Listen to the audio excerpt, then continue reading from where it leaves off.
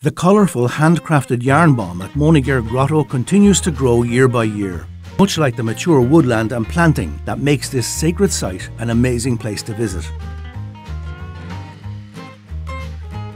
The hard work that goes into developing and maintaining the walking trails and planting is obvious to see. A lot of thought has gone into creating as much biodiversity as possible. This is a delightful place for naturalists, young and old, to enjoy.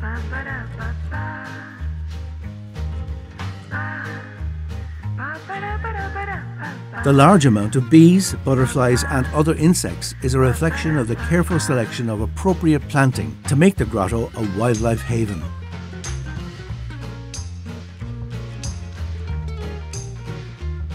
The Sensory Walk and the William O'Brien Woodland Walk are full of surprises, again demonstrating the skills and imagination of those involved.